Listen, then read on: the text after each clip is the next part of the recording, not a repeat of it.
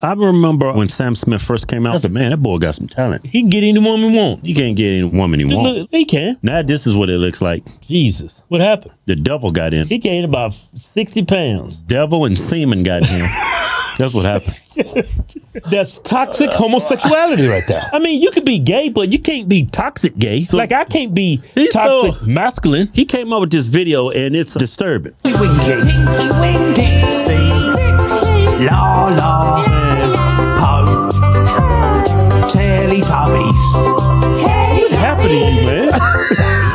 Hello. He's definitely going after the kids. He used to produce and sing some of the most beautiful music, man. Now he's just toxic, man. Hollywood, the music industry, they're pushing this agenda. They're making him do this. He's a puppet. They're pulling his strings. He's like this, right? So it's, yeah.